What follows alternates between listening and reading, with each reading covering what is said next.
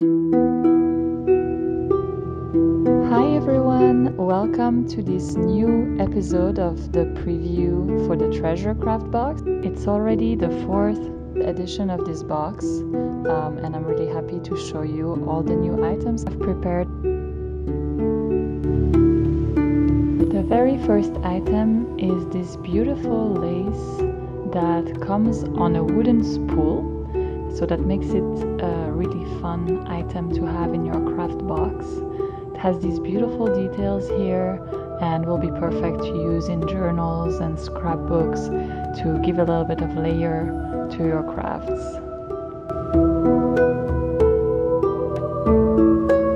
I've been wanting to add a magnifying glass for a while now to the box, so here it is. It's super useful both if you're trying to look at little tiny details on your papers or if you're reading or looking at vintage. And aside from that, it's a fun decorative item to have. It is silver metal and it has quite a nice weight to it. This is a designer paper pad. It's 8 inch by 8 inch or about 20 centimeters square. It has 40 pages of vintage illustrations and kind of background decoration. There are 2 grammage of paper. One is like a cardstock, I would say about 140 GSM, and one is a little bit thinner, maybe 120 GSM. The paper is really good quality and you really have a wide array of designs in there. This is my very favorite item of this box. It's a crystal plate and it has this beautiful golden border. The middle has these pink tones and transparency that make it really unique. This plate is perfect if you like to make wax seals. It will make a beautiful round seal, and I'm gonna show you quickly how you can use it. So you remember this small wax heater that was part of the last treasure box. So just to make it clear, the wax seal that you see here, the wax stamp and the heater are not part of this box. So here's how easy to make a beautiful round wax seal and super easy to detach if you would like to use the wax seal later on rather than directly on paper.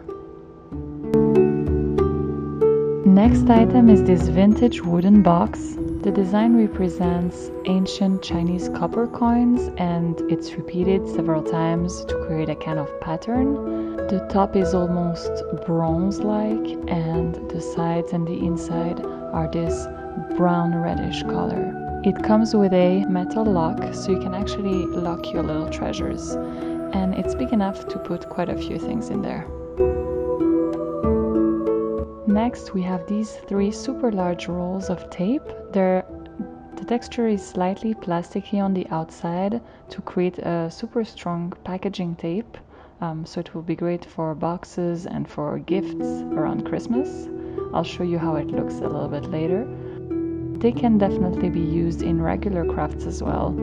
They're really larger, so they can be cut through or used as a whole or used as a background. They represent 3 different patterns and they have 3 different colors, a brownish one, a reddish one, and a blue one.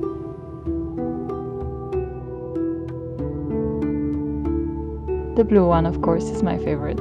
I really love the pattern of this one and the contrast with the white. If you like to decorate your packages or boxes or gifts for Christmas or birthdays, these really look great on them. Use the white box and a cardboard box to show the difference. The last item I want to show you today is this super large stamp set, which has beautiful postage details and on the inside some illustrations. If you're looking for something for fall, these are perfect. There's 3 stamps with mushrooms on the inside, and then you also have some butterflies and some birds. The sizes vary. You have some that are about 8 centimeters over 3 centimeters, that's the largest one, and you will get 9 beautiful stamps total. We'll get a couple more items that aren't shown on this video to keep some of the surprise. this was the preview for the October-November edition of the Treasure Craft box. These boxes are limited edition and always come in a small numbers. As usual, you can find more information on my website, CoraCreaCrafts.com. Thank you so much for watching, and I hope you enjoyed seeing all these goodies.